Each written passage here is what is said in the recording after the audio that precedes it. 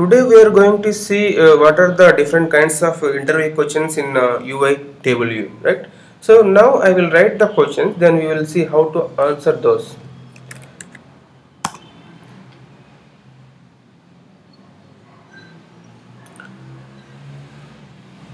First one is how the data can be organized using table view, right?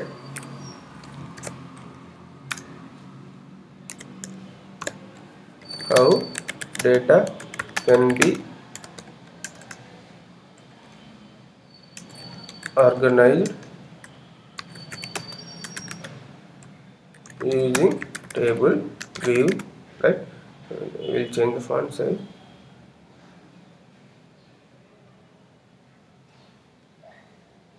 Then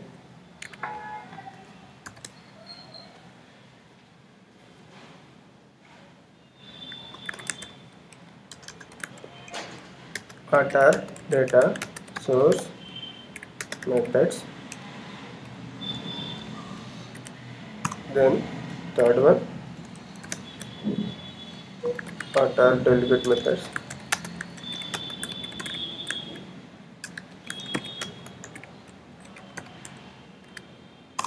Fourth one, what is the use of reuse identifier?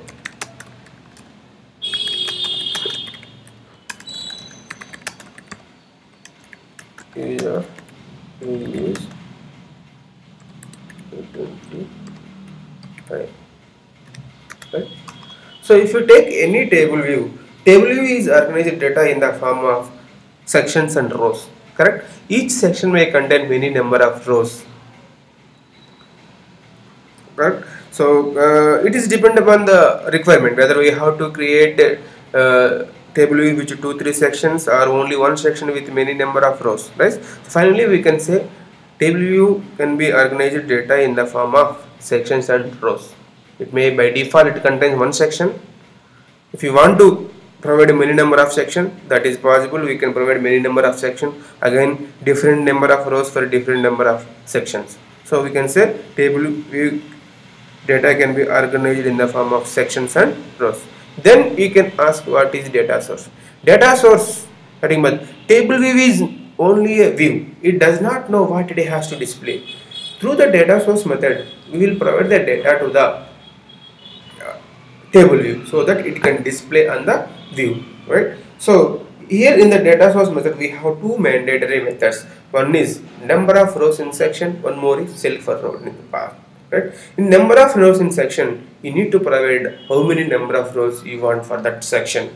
In cell for row index path, we have to create a cell and we need to return this cell to the table view. Then table view will display this cell onto the table, right? So this is about the data source methods, right? So then we can ask what are the delegate methods, right? Generally, if you want to do any action, for example, if we select the cell, then we have to go to the some other screen or we have to remove that cell. So whenever you do this kind of operations, delegate methods are going to be called. Those that did select row index path. There are many delegate methods. I am telling one example. Inside of that, we can write a code which will move to the some other screen. Right? Using delegate methods, we can handle the user events on the table. Right? This is about the delegate method. Then we can say what is a reuse identifier. Generally, we will provide some string as a reuse identifier. Right? For example, consider the default cell height is 44 pixel, or you may provide your cell height is a row height. I can say cell height and row height is both are same. I can say 100. So based on your screen height, your device height, we can have 6 rows, 7 rows, or 4 rows, 3 rows, right? So now, for example, I want to display number of books information or number of students information in the table view. Then students may be 1,000, number of books may be 1,000, right? So, but at a time I can display only 5 or 6 rows, right? So if I scroll up, new cell is going to become, first cell is going to be hidden. Again I scroll somewhat, again one more new cell is going to come, then top cell is going to be hidden, right? So every time only some number of cells are only visible, right? So to display the 6 number or minimum number of cells on the table view, we should not create many number of cells. We have to maintain only limited. For example, you can display at a time 6, then only create 7.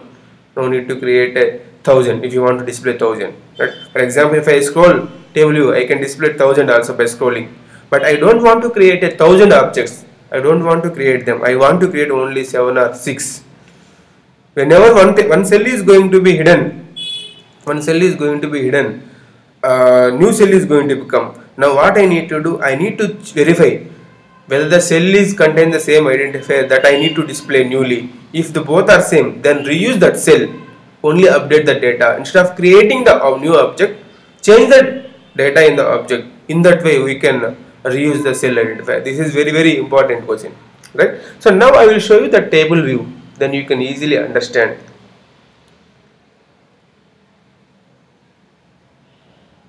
So go to the students.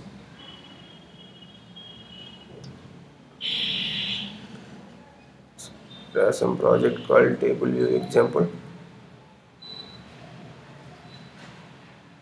We have already done this table view, right?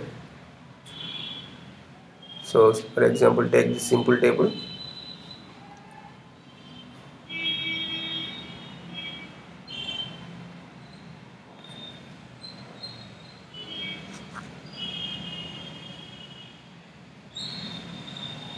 Now you observe here, in the cell for row in this path, we are providing what? Reuse identifier as the reuse ID.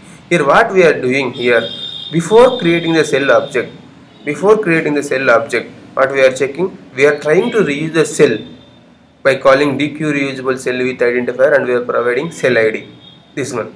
So if the cell, what it will do, it will search in the memory, is there any cell with this identifier that is not available on the screen, then it will return that cell. If the cell is available for reuse, that means cell is not equal to nil, then no need to create, just update the data, right? So if cell is nil, that means cell is not available for reuse, then create the cell, and while creation of the cell, provide the reuse identifier, right?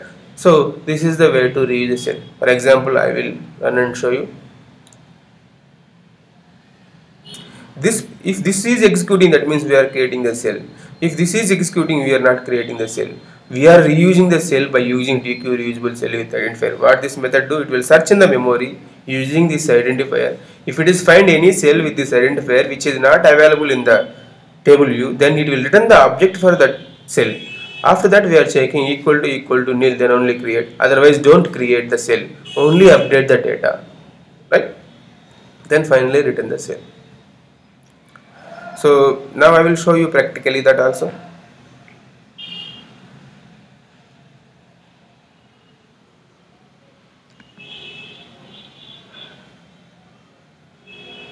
Many number of people unable to answer this question.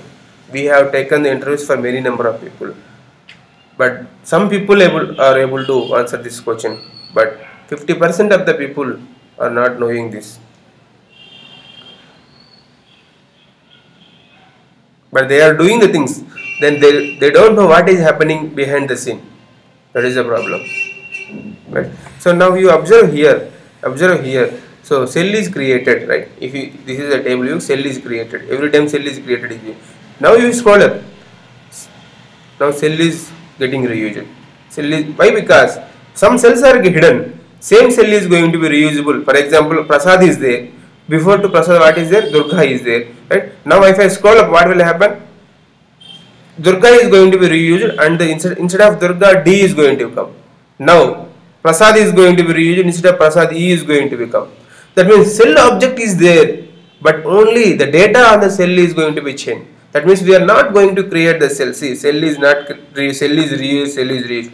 Only how many cells are created? Only 5 cells are created, right? Every time what we are doing, we are trying to reuse the cell by calling the DQ reusable cell with identifier.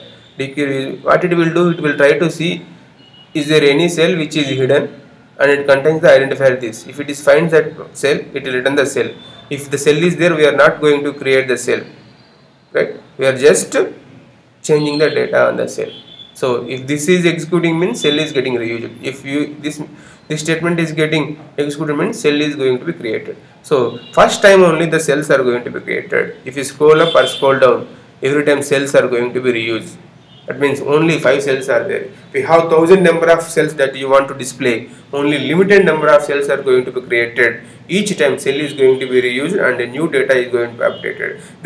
In this way we can reduce the memory usage, so that your application performance will be the good, right? So this kind of questions can be asked on the table view. Definitely you need to answer this question, right? So thank you.